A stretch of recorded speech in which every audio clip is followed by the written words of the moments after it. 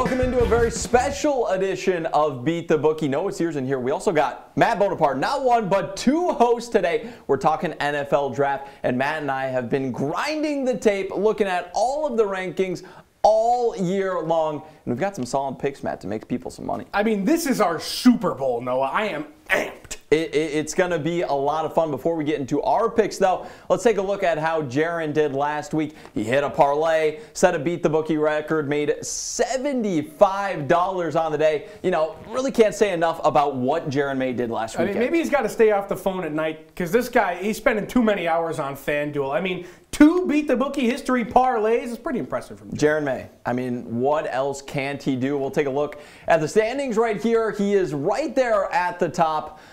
Really by himself. Ben Schulman also having a solid day, about $20 behind him. Then we go to the bottom. Unfortunately, you see my name, which is really, really discouraging. I will say I have some solid picks. And then Tyler and Nick, just not really there, Matt. Yeah, I mean, Tyler Melito continues to be bad at this, but Nick Salaya is a name that not many expect to see down there. But as long as we can stay away from those two names, because there's a lot of ground to cover between 8 and 9. As we can stay away from those 9 and 10 guys, I think we're in the clear. Exactly. We're not going to waste any more time. The way this is going to work, we both got $40. We both got 4 picks, and then we both have a pick that we kind of went in together on, $20. So wait for that one at the end. First, though, starting off with my first pick, and I'm going to the quarterback market. It's the position that is always talked about come draft time. A little bit different this year, though. There's not that guy that's going to go first overall, second overall necessarily. But if you go all the way back to 2015, at least 2 quarterbacks have been taken in the top 10. That's why I love Malik Willis to be picked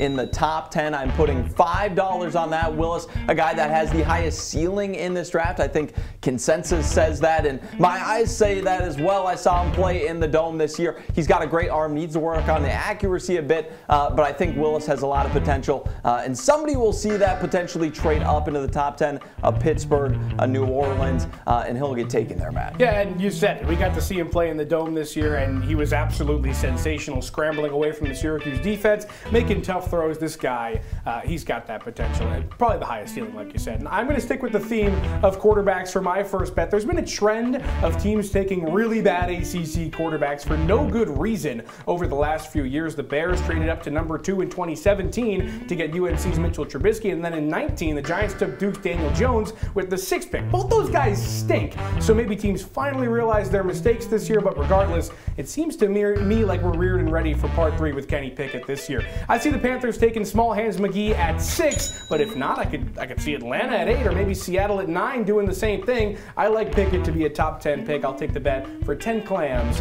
at plus 250. Yeah, he might not be palming a basketball any day soon, but Pickett is the guy that can win now. I love like a Panthers fit for him. Would be funny going from Pitt to Carolina. Potentially a good fit there. I'm sticking on the trend, though, of those top 10 picks. And I'm going to the safety market, a position that a lot of people don't think there's as much positional value. But Kyle Hamilton is an absolute baller. He's going to be picked in the top 10. I'm throwing $10 on that. On my personal big board, he is a top 5 prospect. He's got great size for the safety position, 6'4", 220, and still has room to grow within that massive body he has. And he has all the traits you'd want. He can blitz the quarterback, something that, you know, any NFL defensive coordinator is just drooling at the fact that having a safety that can get downfield like that. So I love Hamilton in the top 10, maybe even a trade up, the Vikings trade up. That's my dream scenario. Harrison Smith alongside him, the Notre Dame combo. I think it'd be great, man. I've been hearing about that safety combo pretty much all week from Noah. Yeah. So, I mean, you really want it to happen. At least he's sincere. From one massive guy to another, Jermaine Johnson has been a name we've heard for such a long time now, from Last Chance U to his 2 lackluster years at Georgia to his final strong season in the ACC at Florida State. The fans have been behind this guy for a while now. I think he's a great player. He's certainly going first round, but not top 10. Too many teams in the top 10 are after offensive line depth or D-backs. It's after that 10th pick where we find potential landing spots. How about the Vikings at 12, Texans at 13, or Ravens at 14? All orgs that are poised to take a defensive guy first. I've got 10 doubloons on Johnson to fall outside the top 10 at plus 182. A lot of people do like Johnson, though. I think a lot of teams I have heard have him as potentially their third, even second best edge rusher, which has knocked down the stock of the guy I don't understand at all. It's my next pick, Kayvon Thibodeaux. He's the guy who I think is arguably the best player in this entire draft. But guess what? He's not going to be picked 1, 2, 3, 4. I'm taking the over on his draft position at 4.5. Now, this feels a little weird because I think he should be taken in that top 4, but it seems like Trayvon Walker is going to get taken at 1. Then you got Hutchinson at 2. I don't see the Texans or Jets going for an edge rusher. I think the Texans need to shore up that offensive line. Jets potentially get a skill position player. So I think Thibodeaux falls past that 4 spot and even possibly out of the top 10 maybe. It seems crazy, but I feel pretty safe with this bet. $10. You're wrong. You're absolutely crazy. Don't take that one. Take the one I'm about to tell you, because I like Kayvon, and you said it. He's arguably the best player in this draft. How about Kayvon Thibodeaux? It's been a tumultuous year for the guy. He was once the number 2 recruit in the nation. He got hurt in the first game of the season against Fresno State and didn't play for nearly a month after. Despite that, though, he came back strong. The 6'5", 250-pound defensive end recorded 11 sacks and 7 tackles for loss when he came back. I'm going to get specific. He's going 4th overall to the Jets. Mark my words. New York got its offensive line depth with Mekhi Becton in 2020 and Elijah Vera Tucker last year. I like 10 bones on plus 450 odds for the Jets to scoop up this Grecian god at 4. Don't get me wrong. I think he's great. This is also a little bit awkward because I guess the viewers now have to pick and choose. Yeah, I mean, they do. Who's the better NFL draft Maybe shark? the guy who isn't 8th on that list. Exactly. So Kayvon Thibodeaux, we both love him. That's all you got to know about him. My final pick, though, I'm heading to an absolute, we've talked about the size and stature of some of these guys. This dude is an absolute beast. Ike Ekwonu, North Carolina State offensive lineman, dominated especially in the run game. He's going to be the first offensive lineman off the board. I think that he gets picked top 5 guaranteed. Watching his tape, he is just absolutely dominant. It's funny because a lot of people actually say he is too aggressive at times. So if he rears that back a little bit, he is going to be a all-pro tackle or guard potentially because he's athletic to play both. He will be a all-pro for years and years to come. So I'm throwing $15 on Ekwonu to be the first offensive lineman off the board at minus 150.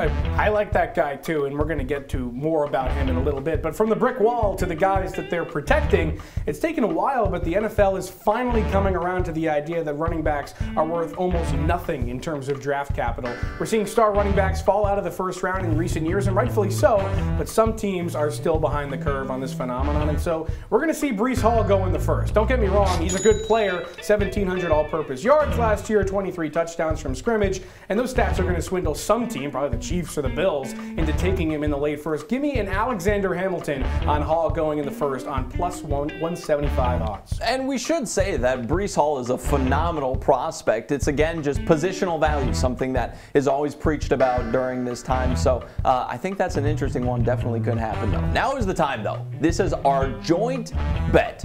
20 buckaroos 20 of them on this bad boy. And I don't even think we have to say any words.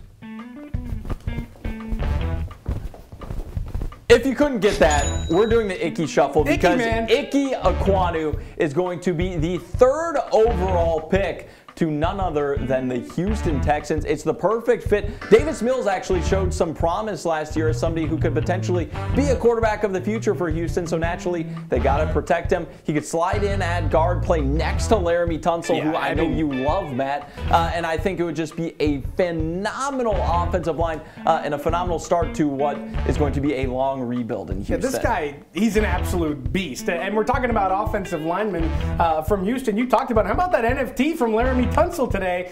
Maybe in a couple years, Icky's going to have the doubloons to put some cash on. Exactly. Draft memories always huge, and Tunsil finding ways to profit off it, which is pretty cool. We're going to take a look at the recap real quick. A couple of our big bets. I start things off with Malik Willis being a top 10 pick, as well as Kyle Hamilton. I think Kayvon Thibodeaux slides, though, and we already talked about Icky. Absolute dog. He's the first O-lineman off the board. For me, it's a little bit different. For the quarterback, I like Pickett to go in the top 10, not because he's a great player, but because NFL GMs are dumb. Moving on, you got Jermaine Johnson. He's a great player. Played his way into the first round round this year, but not quite into the top 10. Give me the mid-teens for him. And then we disagree on Kayvon Thibodeau. You have him going after 4th overall. I have him going at 4th overall. That guy's an absolute king. And then, again, NFL GMs, what are they, Noah? Geniuses. Dumb. They're dumb. Breece Hall going in the 1st round because nobody understands that running backs are not worth it. And then, of course, we've got the Icky Shuffle as that joint bet. Yeah, it's going to be a fun draft to watch. Make sure for your draft party you put out those cold cuts because you're going to be doing the Icky Shuffle when you hit that bet. That's all we got here on this edition of Beat the Bookie for the NFL Draft. Alongside Matt Bonaparte, I'm Noah Cierzan saying so long and enjoy draft day.